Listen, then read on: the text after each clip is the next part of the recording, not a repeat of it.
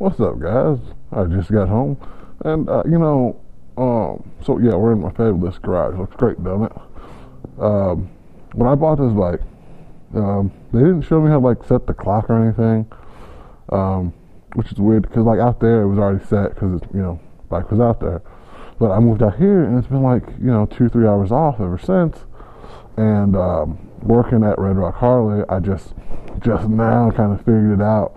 And no, I didn't read the manual, didn't get that far. So I thought I'd take this time real quick to show you guys how to do that.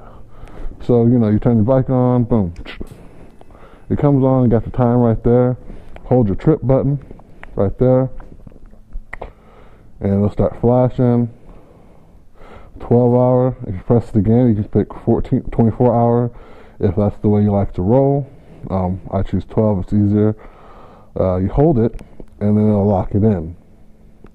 Then it'll come to the hours and you just press the button again.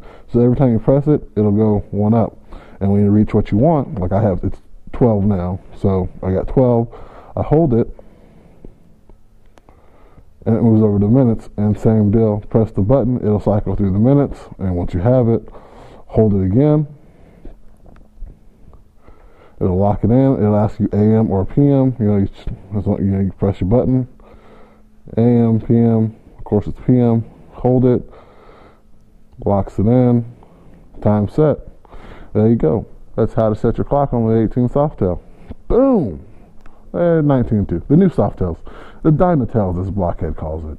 But that's how you set your time. Deuces.